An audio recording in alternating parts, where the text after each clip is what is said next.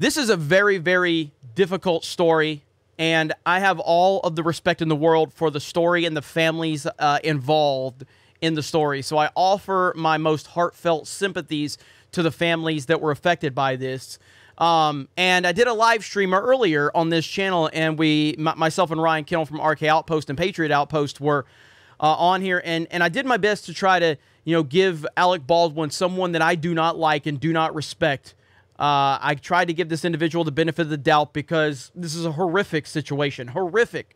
Words can't put in, you can't put it into words how horrific this is. And so the one thing that you probably should never do is give Hollywood people the benefit of the doubt. And I know that firsthand. I've actually given Hollywood people the benefit of the doubt, and it bit me in my ass. And I learned from that. This is more so just a commentary and just trying to be respectful of the situation. The more we start to hear about Alec Baldwin and the horrific things this man has said, and the horrific decision-making and the horrific way that he treats other people that find themselves in difficult situations, it just continues to show what type of people Hollywood people are. They are deranged. They are lunatics. They're out of their mind. And I was going to do this on the main Geeks and Gamers channel, but I'm going to talk more about politics, so I'm going to keep it here. And I got a lot to say. But first, let's look at this story from Variety. Breaking: Alec Baldwin fired the gun that killed one and injured another in an accident set on his film Rust. Horrible. Absolutely horrible. Let's click on the story from Garbage-Ass Variety. And here you have it right here. And Alec Baldwin fired a prop gun while filming a scene in New Mexico on Thursday, causing the death of cinematographer, I don't know how to say her first name, but Hutchins, and wounding the director. The incident occurred on the set of Rust, an independent feature film that was filming in Bonanza Creek Ranch, a popular production location south of Santa Fe. It says that the Santa Fe Sheriff's Department questioned him, said he was in tears. I totally can understand that, obviously. No one was arrested in the incident, and no charges have been filed, the officer said. Detectives were interviewing witnesses, and the incident remains under an open and active investigation, according to the sheriff's office. Baldwin's reps did not immediately respond to the request for comment. The young lady was confirmed to be passed by the sheriff's office, and, it's awful. It is awful. And then you look at the shit that this nut job has said, because this is the type of person that Alec Baldwin is. First off, this right here. This was in 2017 when an officer, let's see, the officer keeps his gun trained on the man and shuffles back, creating distance. Video shows Huntington Beach officer fatally shooting suspect outside of a 7-Eleven. And of course, Alec Baldwin, using this for political propaganda, takes an unfortunate situation and starts to project. At no point did Alec Baldwin think about, oh, that's an awful circumstance, I feel for the parties involved. No, all he saw was police bad. Let me trash police officer instead of offering condolences or offering sympathy, because this is who Hollywood people are. What a disgusting piece of garbage. Defiant L's obviously doing a great job of showing what disgusting people these Hollywood people are. And I just, how do people not see how terrible Hollywood celebrities are? They are awful human beings. Also, Alec Baldwin says Trump is like Norman Bates.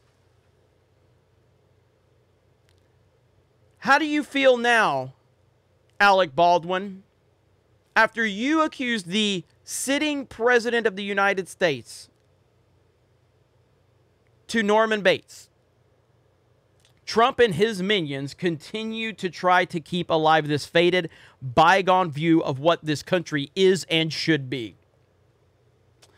Nothing would make me happier to see this end, referring to Trump's presidency and his long-running portrayal on SNL. It's not about climate denial or racial insensitivity. It's a form of insanity.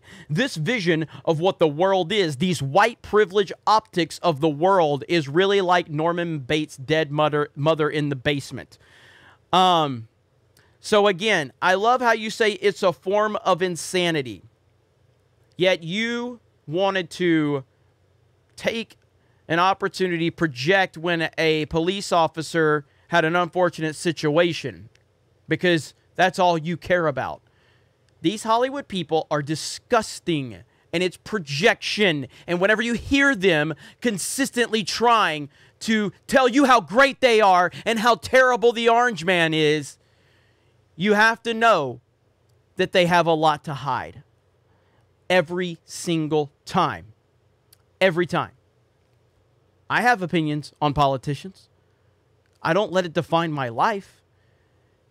Shockingly enough, of my lifetime, when I was able enough to pay enough attention to politics, prior to Biden, my most hated president was George W. Bush.